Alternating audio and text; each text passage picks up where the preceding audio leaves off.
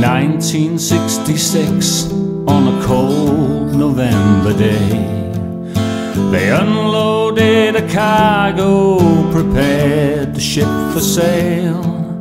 The captain was a young man, 28 years old. He looked to the horizon, wrapped up against the cold.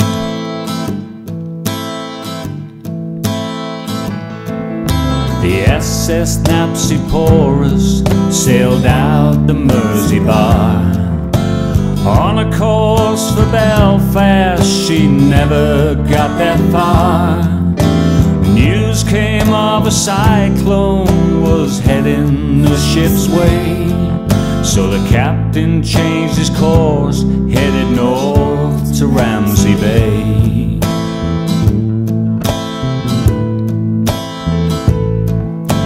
Shelter neath the cliffs and ride out the storm. But she dragged her anchor, drifted south to Ennismore.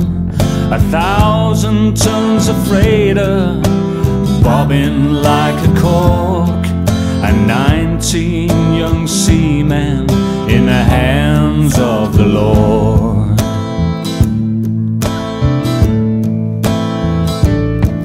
On the east side of the island, on the shore in Marlborough Bay, Dick Evans and his lifeboat crew returned home for the day. When they got the call to go and help the stricken crew, the coxswain, the lifeboat men knew what they must do.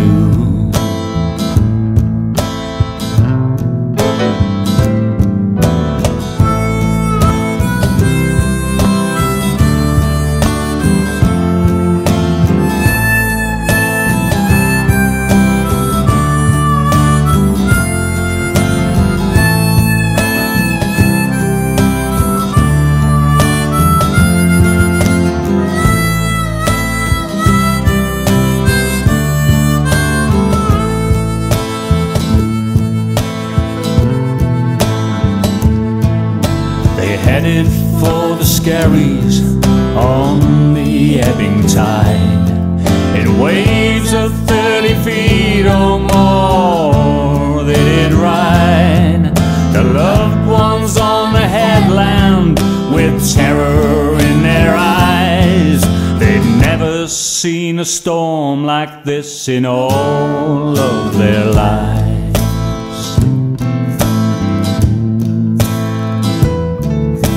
When they reached the vessel, hell's breath flew from the sky. To undertake a rescue was purely suicide, but to let those young men perish was against what they stood for. So they vowed to take those men safely to the shore.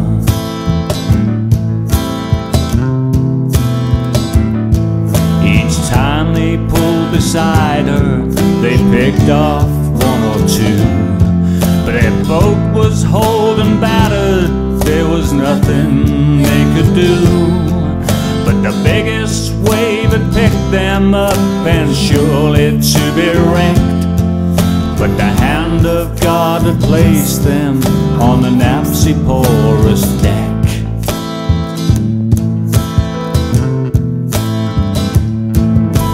In a single moment, they pulled the crew inside, but God's hand picked them up again, pushed them off the other side. The devil called the shots that day, but the fearless heart pulled through. The coxswain, the hand of God, and the lifeboat crew.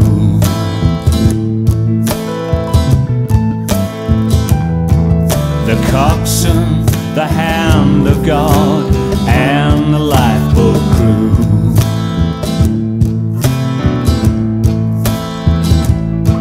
The coxswain, the hand of God, and the lifeboat crew.